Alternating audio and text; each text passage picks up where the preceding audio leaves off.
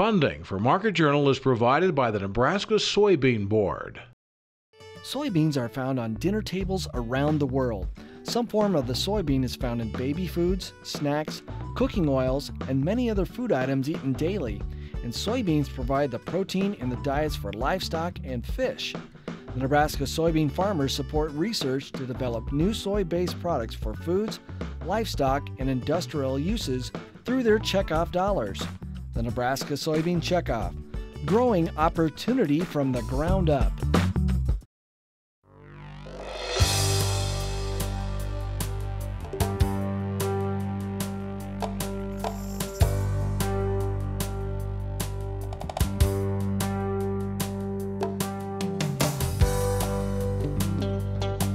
Market Journal, television for making agricultural business decisions, is a presentation of the University of Nebraska-Lincoln Extension, where you can know how, know now.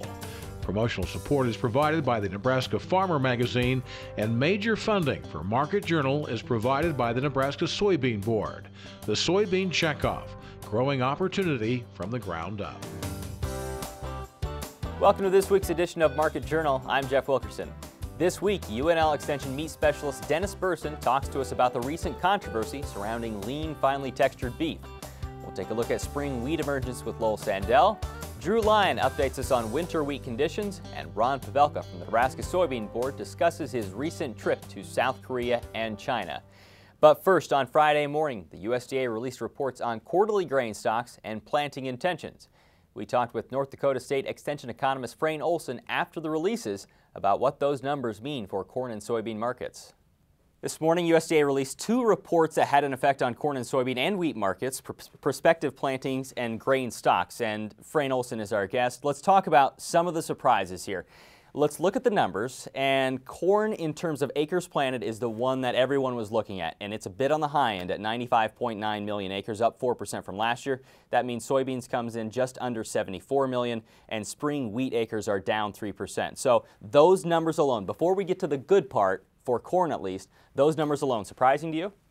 Yes, they were a bit surprising, and the corn number, everybody's expecting a pretty big corn number. Most of the week we had seen some softening of corn prices with the expectation we're going to get closer to that 95 number. And of course, the number we had this morning was actually outside of the trade range, which is again a bit negative for the new crop pricing. So that was the biggest surprise. Again, on the soybean side, we were expecting a little bit lower on soybeans. Again, this number came out to be below the trade expectations. So not only we're looking at the numbers, the trends we were looking for, but the trend was much wider than we had expected. So those numbers for soybeans helped. What helped corn was stocks, and they're down 8% from the last measurement a year ago. That's a big boon for corn, and does that help to ensure that the acres estimate is going to hold out? In one respect, yes, and in another respect, no. So let's talk about what the trade was expecting versus the numbers we got. The stocks report came out for all of the major commodities, corn, soybeans, and wheat, came out very close to what the trade was expecting. Now the difference is the trade was a bit more aggressive in usage for all the major commodities than the last USDA estimates out of the WSDA report, supply-demand estimates. So the trade was expecting a little bit more aggressive use, and basically their numbers were confirmed, which should be supportive, especially for old crop prices. And I guess one of the things as we move forward, we need to be thinking a little bit about the separation between old crop and new crop pricing. Right. One of the things that we talked about before we went on the air is the way that these numbers are calculated, and it seems that no matter when the reports come out, there is a little hostility towards the USDA. Now, in this report, in these two reports, there's something good for everyone. But what's the thing to keep in mind when we talk about prospective plantings and grain stocks? And that's a very important point, that these are survey-based reports. When we talk about the WSDA or the supply-demand estimates, those are forecasts that are put together by the Economic Research Service, which is one division within USDA. The reports we had today were out of NASS, or National Ag Statistics Service, which is a little bit different branch, and it's survey-based information. So what they're doing is surveying farmers, they're surveying industry, and they're reporting the numbers that are actually come back in those surveys. So, we've got to be a bit careful. I know USDA takes a lot of shots over time, but this is one where farmers themselves are the ones that are reporting this, and they're summarizing the information for us. NASS says the corn and soybean acres total will be the largest in history. Corn alone would be the largest since 1937, before World War II, if it lives up to 95.9. Is this something that holds out for the next 5 years in terms of how many acres are going in the ground? You know, that's really the wild card as we move forward in time, because if you think about trendline yields and the fact that every year we tend to get a little bit better yields per acre, the question is, do we really need all of these acres as we move forward in time? In this case, in today's conditions, we do need those acres because our stocks are so tight. The question again as we move forward, if we have a really big corn year this year, we will have the capacity to not only meet demand, but also to rebuild some of our stock base, which means then moving into 2013, we don't have to have these big 94, 95 million acre numbers for corn. What are you going to see here in the next few weeks in terms of marketings? Is it something where everyone rushes to it, or you sit tight and wait for a month or two? Well, that's going to be the wild card. You know, the first number we needed for plantings or estimates of total production is the planted report. And the question as we move forward in time is what adjustments are going to take place. Has the information we got today and shifting in relative prices going to pull some of those corn acres back into soybeans or not? I suspect we will. My recommendation, my suggestion to farmers is if you're looking at trying to price some new crop soybeans, I think we're going to have some opportunities right now. If we're looking at new crop corn, we're going to have to watch the weather very, very closely because we still have to have the yields and the yield potential as we move forward.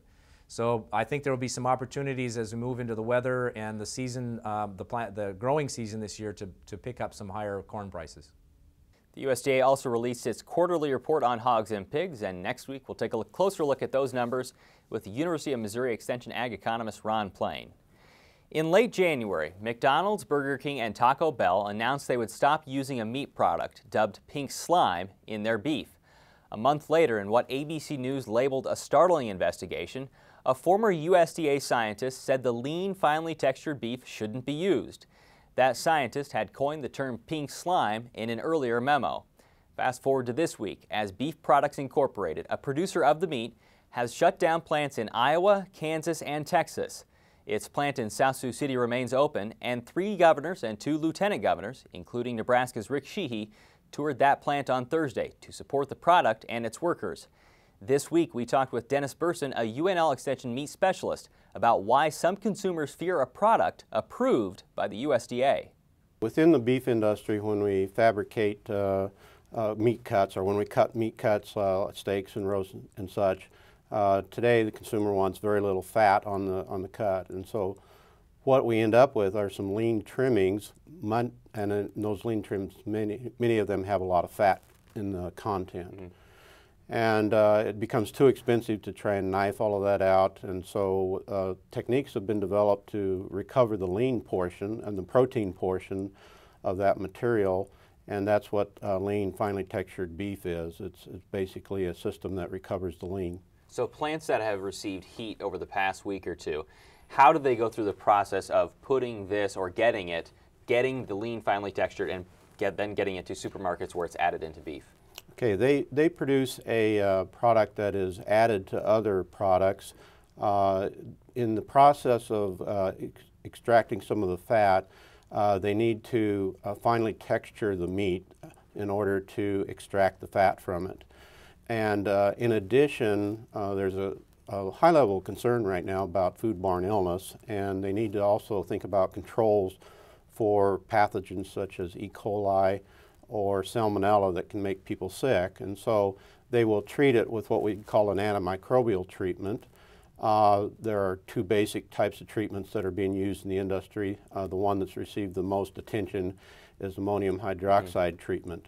Let's talk about the major fears. ABC News in their story said this is a product that was used in the past in dog food and cooking oil, so obviously the public had an outcry about that. What are the real risks to consumers? Well, first of all, the product is produced as human food. It's not, even though you can take anything and send it to pet foods or dog foods, but the product is produced as a human food, and that needs to be clear. It's produced under USDA FSIS inspection and it's produced as human food.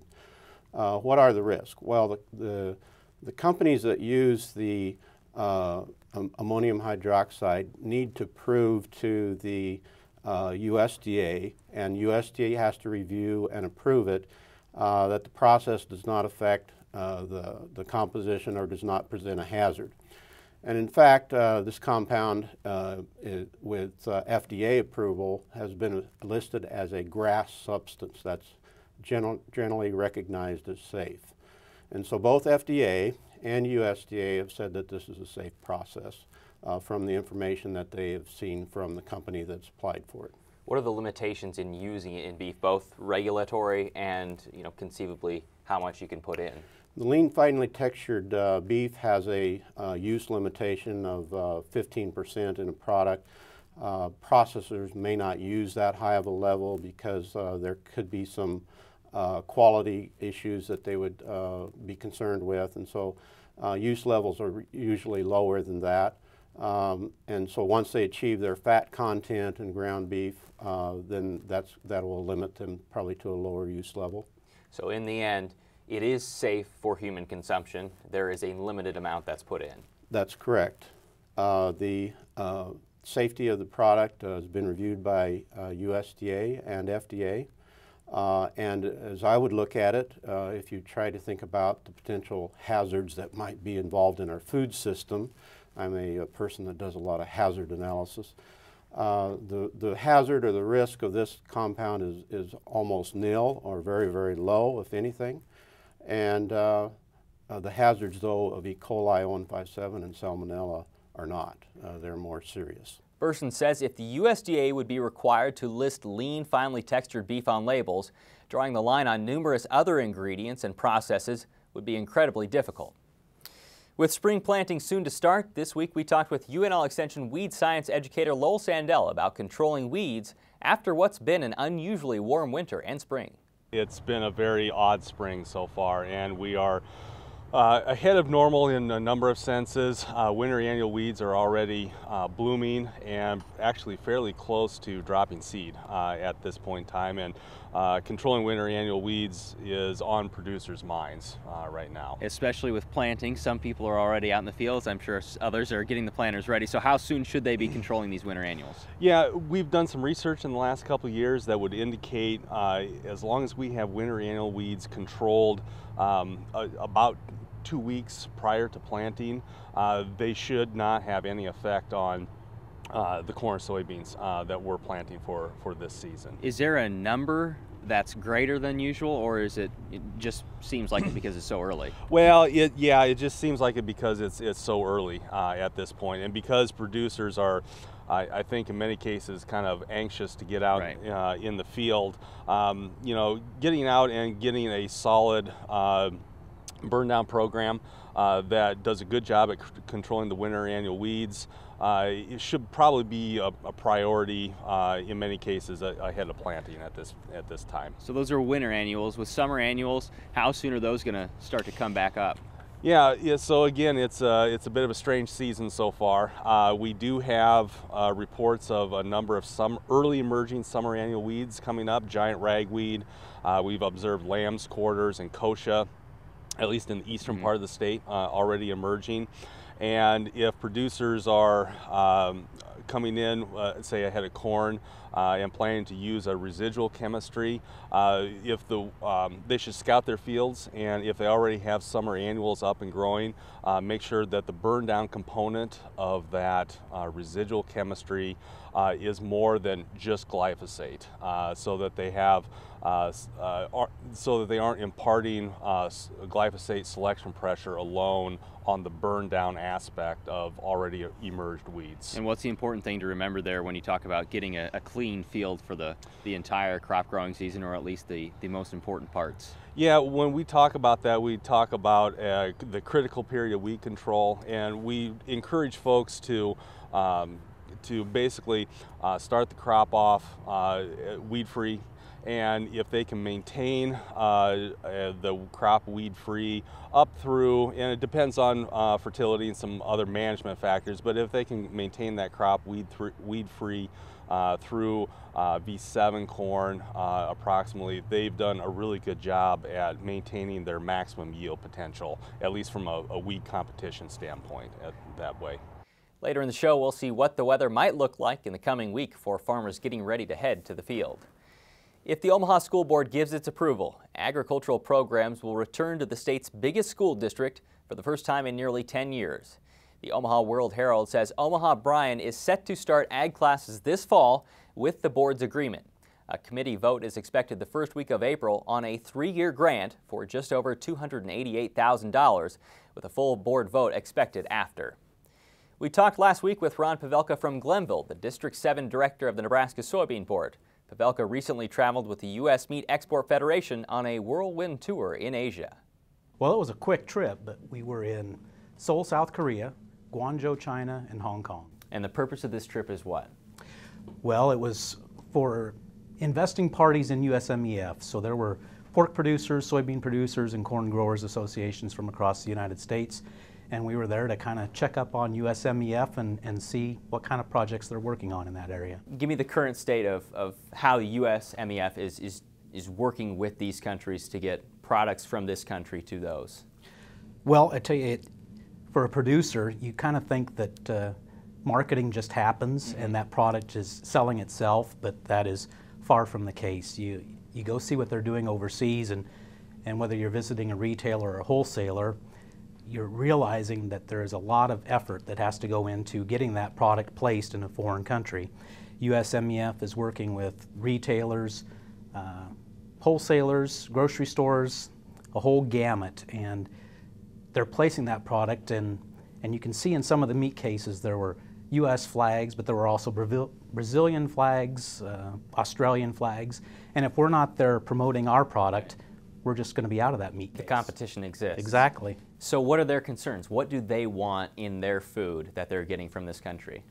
One of the big things that they were stressing was the old story of traceability, something that we haven't here in the United States totally embraced, but it is something that their market is desiring, and we're going to have to look closely at adopting some type of a system.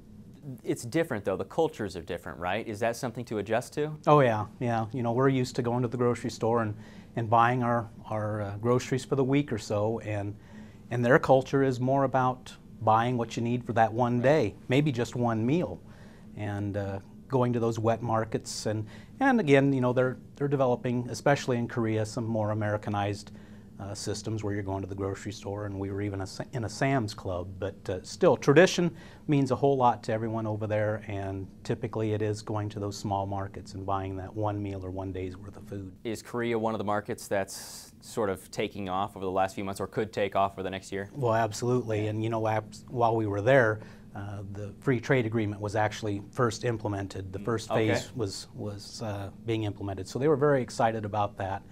And as far as their culture, they're maybe a little more Americanized than, say, in China or Hong Kong. So they were having an appetite for a few of the higher dollar cuts, not so much as an everyday type of an occurrence, you know, where I'd have a steak every so often, but theirs is maybe for a birthday or a holiday type of a deal. So, but we did have an excellent ribeye while we were there. There's a lot of cost in getting meat from here all the way to over there. Is there an issue of affordability once it gets to those markets? The transportation really wasn't as big of an issue as, according to them, as just the actual trading price of the commodity right now, whether it be pork or beef or whatever. Again, it was just kind of a cultural issue as far as being able to use a fresh product, and they're really averse to using a frozen product, which they're using more of that, but still culturally wise, they would rather use a fresh product. So if we can get a chilled product there within 10 to 12 days, that seems to fit into their system fairly well.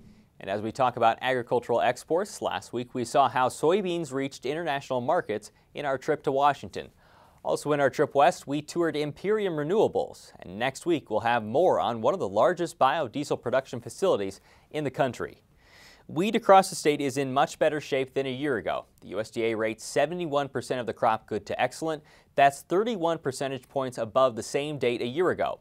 But UNL Extension dryland crop specialist Drew Lyon says even though wheat is better, warm temperatures could have a negative effect on the crop.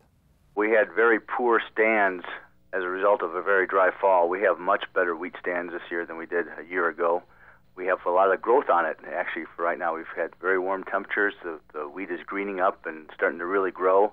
Unfortunately, we're a little dry and quite windy, and some of our smaller wheat, some of that wheat that was planted late, has suffered from some blowing and erosion problems. The concern is that the crop development is driven by temperature and that the crop will develop quickly, and then it's not uncommon to have very cold temperatures in the first part of April, and so we'll get wheat moving a little too far along, and it'll be more susceptible to a real freeze happening in that sometime in April.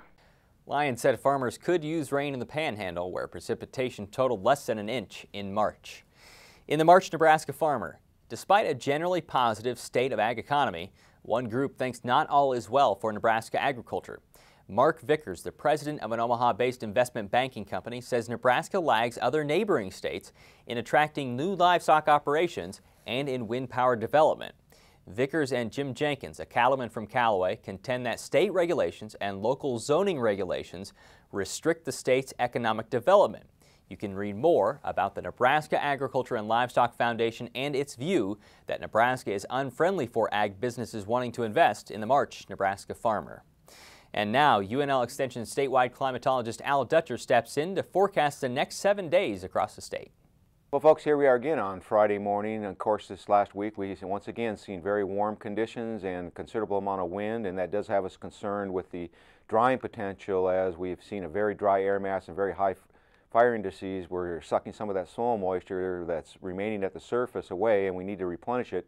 We did see some scattered thunderstorm activity develop during the Wednesday night into the Tuesday time frame across portions of south central and southeast Nebraska, and then of course we've seen the cold front try to work its way through the state during the last 24 hours. It did generate some severe weather and scattered thunderstorm activity across eastern Nebraska, but left much of western Nebraska high and dry. Now, as we go through this next 7-day period, we do have the opportunity for some precipitation, particularly as we get into the early part of next week, and the possibility of some freezing temperatures moving into at least the Panhandle as we get into the Tuesday time frame. So let's take a look at the upper air models and see what we have in store as we move through this next 7-day period. And as we go to the upper air models, what we'll show you is that the trough that was responsible for some of the scattered thunderstorm activity is now moving into the Ohio River Valley and weakening as it progresses eastward. And we're turning our attention to the Pacific Northwest, where another trough is starting to move in and will rapidly move into the Central Plains as we move through this next 7-day period and eventually move that energy out into the plains in the early part of the week.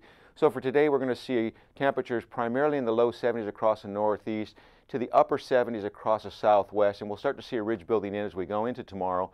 And as we go into tomorrow, what we're going to see is a ridge starting to build back up. Southwest flow in the upper atmosphere is going to lead to some very warm temperatures as we're looking at highs in the low 80s across the northeast to the upper 80s across the southwest. And it would not surprise me whatsoever that if we see some low 90s across portions of extreme southwestern Nebraska. Now, as we get into Sunday, we're going to notice that trough starts to dig in rather deeply into the western United States. And of course, we're going to see very warm conditions spreading out into at least the eastern half of Nebraska. We'll be looking at highs in the upper 80s across the southeast and possibly south central Nebraska. As we get up into the northwestern part of the state, we're saying low 80s, and that's dependent on how quickly this cold front at the surface moves through. If it moves through early in the day, we're going to drop temperatures at least 10 degrees from these highs. If it's a little slower, then we'll paint these highs. But we'll see an increase in thunderstorm activity as we go through the overnight hours. Now, depending on which model we run, we look at either this low cutting off or we see a trough progressing across. And the model I'm using is indicating that the trough, this low will move out and then cut off from the main flow, and that will keep some of the cool air at bay. So we may be looking at highs in the mid-60s across the northwest to the low 80s across the southeast. Now, if this comes as one trough, we can drop about 10 to 15 degrees off of these highs, and we will see an increase in thunderstorm activity. But right now, with this model, we keep the heaviest of this precipitation to the south of us. By the time we get to Tuesday, we'll see this upper air low progressing eastward, and we'll be looking at temperatures that will be in the upper 50s across the north to the mid-60s across the south, and we probably will see freezing temperatures with a hard freeze possible across the Panhandle as we get into Tuesday morning. Now, by the time we get to Wednesday, we'll see that this system moves well to our east. Ridging starts to replace the troughing, and we'll see highs start to move back up, mid-60s east to low 70s west. And as we get into Thursday, we'll start to see that ridge redeveloping. We're looking at highs in the low 70s in the east to the upper 70s across the west. The 8 to 14-day forecast indicates warm air moving into our region, and as we get into the precipitation forecast, we'll notice a drier trend moving in from the southwest into the central plains. Thanks, Al. In early March, Apple's iTunes store surpassed 25 billion mobile app downloads.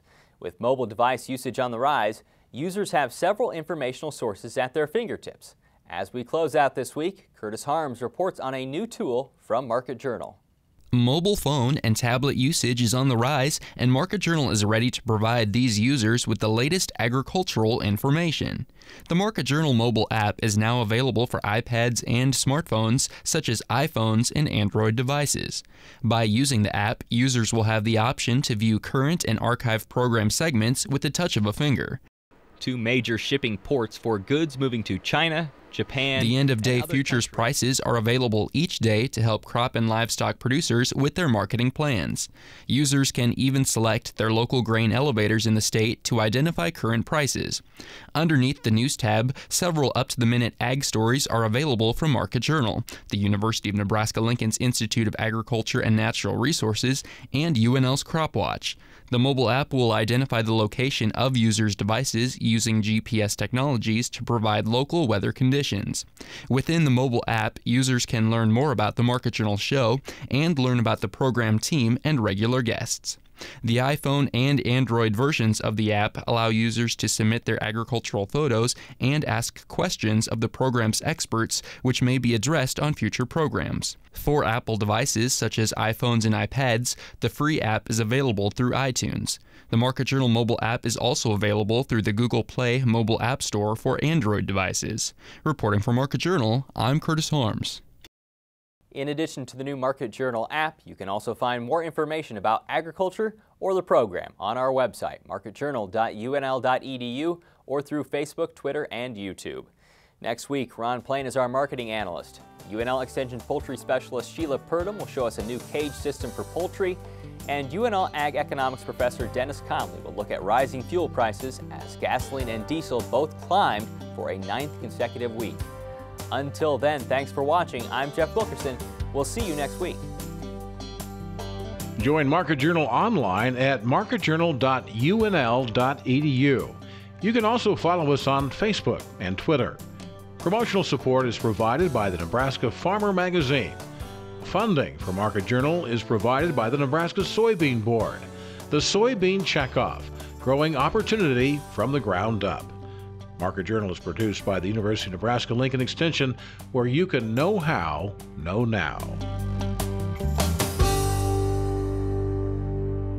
Funding for Market Journal is provided by the Nebraska Soybean Board. Animal agriculture is vital to Nebraska.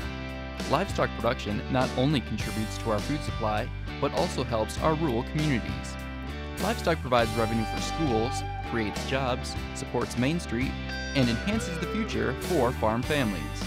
The Nebraska Soybean Board's Animal Agriculture Initiative works to encourage growth of responsible livestock enterprises to benefit agriculture and Nebraska.